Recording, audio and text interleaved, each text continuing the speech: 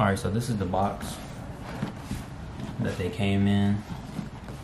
And let's see. Or you know what? Just keep it like that.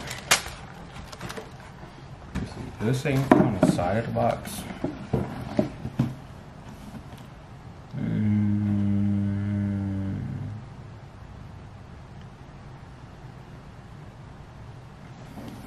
Okay, so the only thing with Pradas is if you wear a size 9.5, you gotta get a size 8.5. If you wear a size 10.5, you gotta get a size 9.5. They run kind of big. So these are my Prada Cloudbust.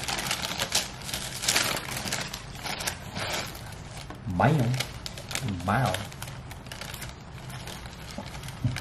The Prada Cloudburst. Sorry, I was looking at myself for a minute, so I kind of just froze. And get the thumbnail. Okay, yeah, I'm doing too much. But these are the Prada Cloudburst.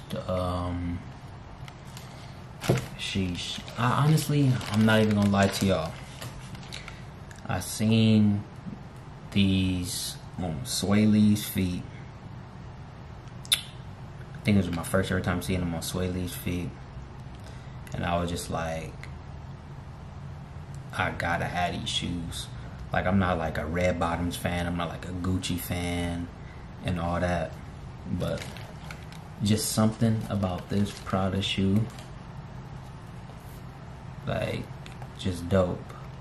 Just like the Prada shoes that I have found at Goodwill that were way too small. But let me show you guys the other foot, or the other shoe. I don't know, like, I'm not really like a big shoe. I am a shoe guy, but I can't really sit here and tell you about the whole silhouette and the design of these Pradas, you know what I'm saying? But I'm just showing you Prada on the inside.